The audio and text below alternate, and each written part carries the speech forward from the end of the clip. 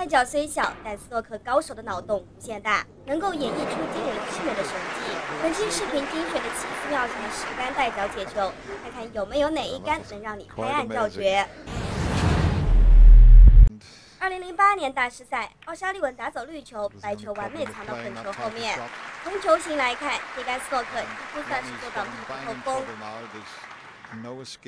上方的线路被黑球阻挡，出不来。 只有下方粉球与库边还留有一条缝隙可以穿过，但是粉球又挡住了白球直径引不出来的角度，所以马奎尔只能是另辟蹊径。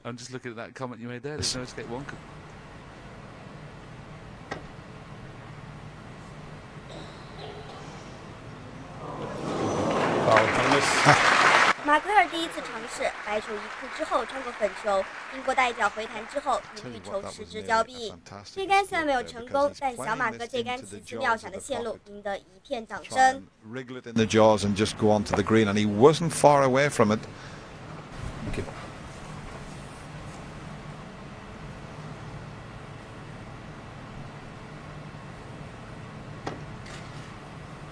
That could be in the pocket this time, is it? Not a little bit harder, and he's got it, you know. Well played.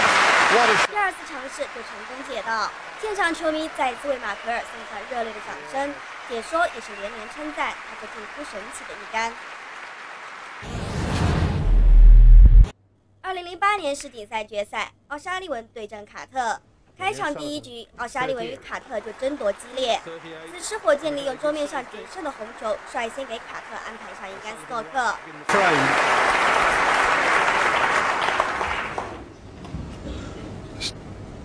现在两人比分相差不多，桌面彩球都在点位。到底谁能拿下第一局，抢下开门红？这颗仅剩的红球至关重要。That is available too.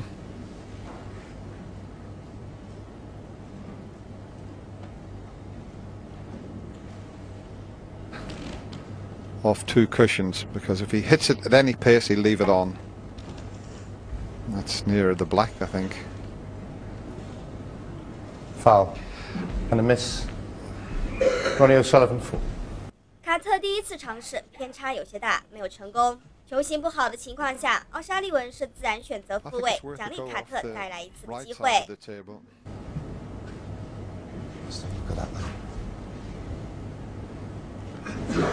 I think it might actually be just a tilt that way. I don't think it's that chalk mark.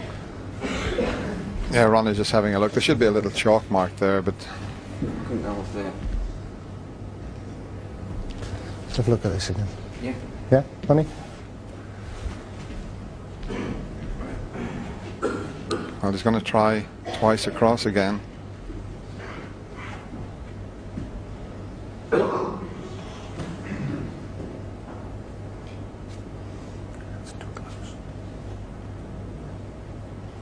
Well, he's trying in this shot. He's trying to wobble this in the jaws of the pocket and come across. If he gets this, it'll bring the house down.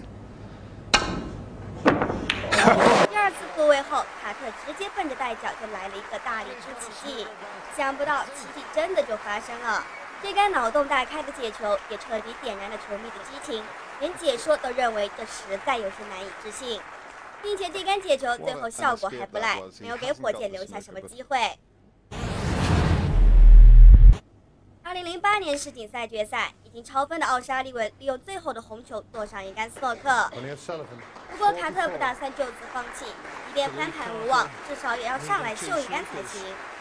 It's going to be 16-8 going into the final session.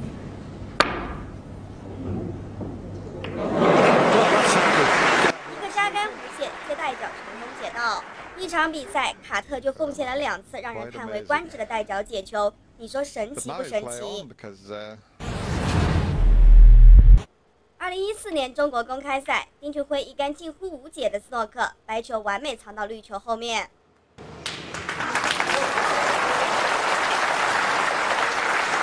从球形来看，绿球封住了左右两边出来的线路，似乎除了通过带脚走位，罗伯逊已经别无他法。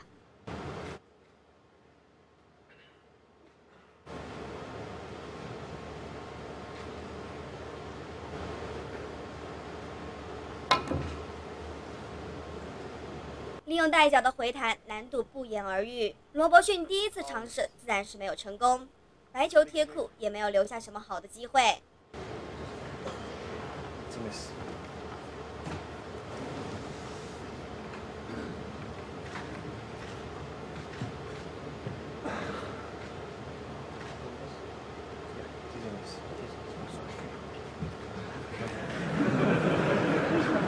丁俊晖仔细研究一番后，表示歉意的笑了笑，还是复位让罗伯逊重来。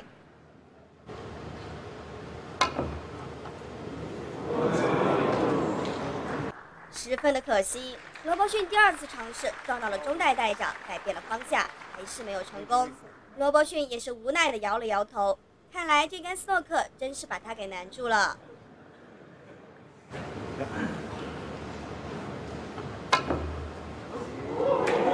罗伯逊稍作调整之后，硬着头皮第3次带脚解球。这次虽然是成功解到，不过也给丁俊晖留下了机会。Now he's persevered, and what a brilliant shot this is. 第3次解球刚刚好擦到红球的薄边，戴尔成功脱离苦海，并且解球之后也没有留下什么好的进攻机会。2015年斯诺克元老锦标赛，达赫迪远台没有打进，但是最后效果却是出奇的好。白球完美挤到黑球的夹缝中，从而形成一杆高质量的斯诺克。吉米怀特一看这架势就懵了，转身把球杆递给看台，想要寻找场外高手帮助。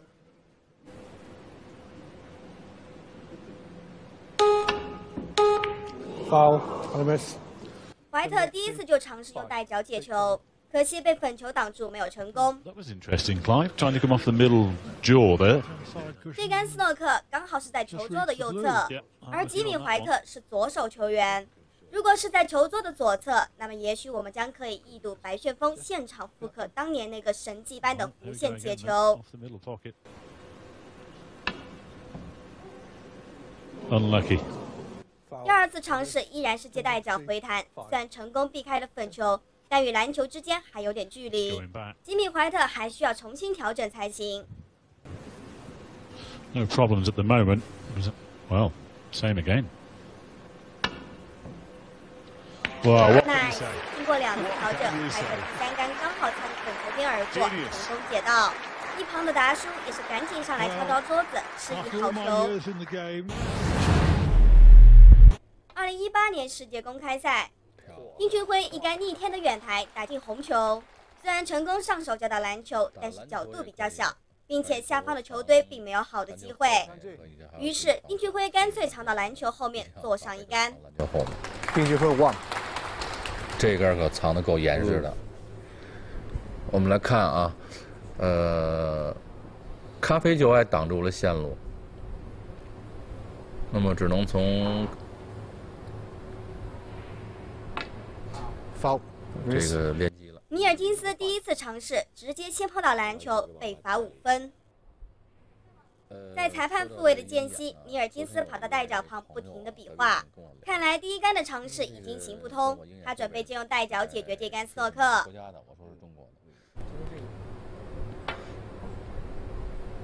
太难了，这个非常难。丁俊晖4，就直接解吧。丁俊晖有点不好意思了，我这是拼运气啊，解球，拼这个带脚的运气，能解到的解到，解不到的话就这么无限解下去到超分。解到超分。丁俊晖4。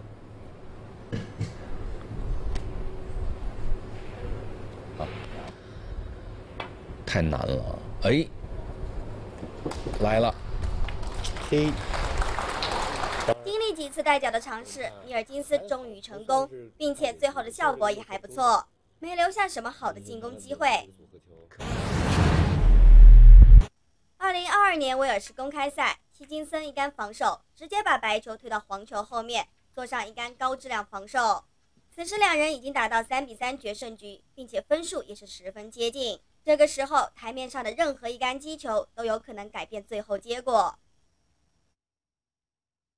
瓦菲还在仔细思考，现在桌面剩余2颗红球，他不但需要成功解到，而且还要保证不留机会才行。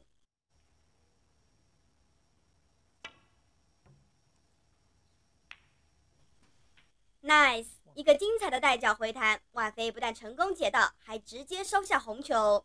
虽然有一定运气成分，但不排除瓦菲就是这么设计的。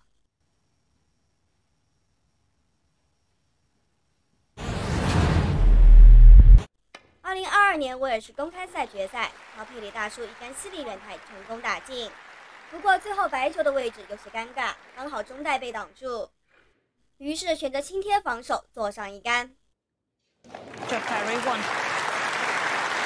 现在中间的3颗红球分散，并且还有1颗在中带附近。特勒姆普这杆想要解到还不留机会的话，恐怕没那么容易。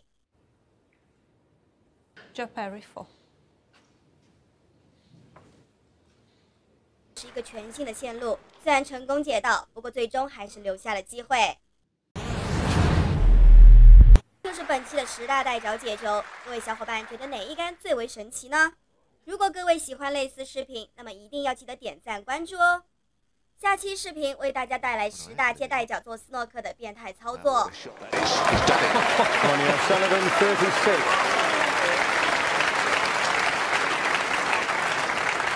了，本期视频就到这里，我是看台球的冯冯，各位小伙伴记得点赞关注哦。